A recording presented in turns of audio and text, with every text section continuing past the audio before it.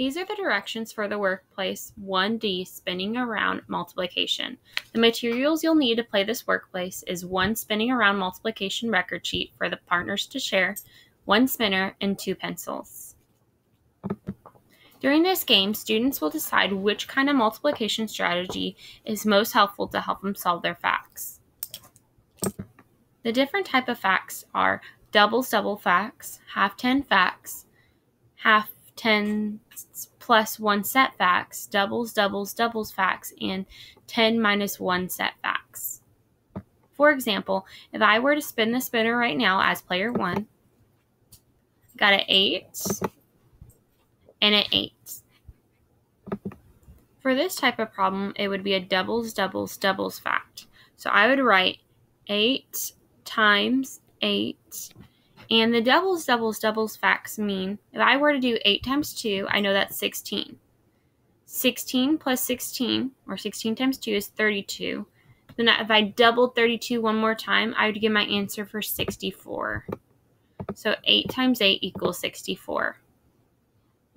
So each player will take turns spinning the spinner and decide what kind of fact that is spun.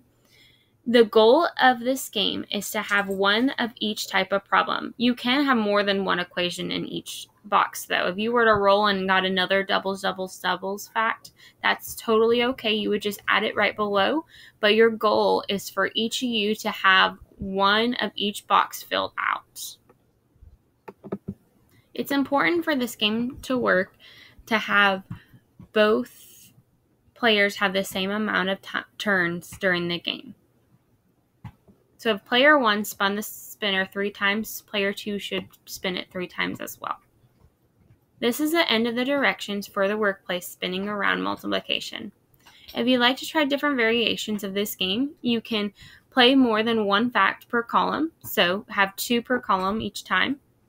You can multiply each number by 10 to get the bigger factor, so instead of it being 8 times 8, it could have been 8 times 10, which is 80 times 8. Or you could have just talked about the probability of spinning.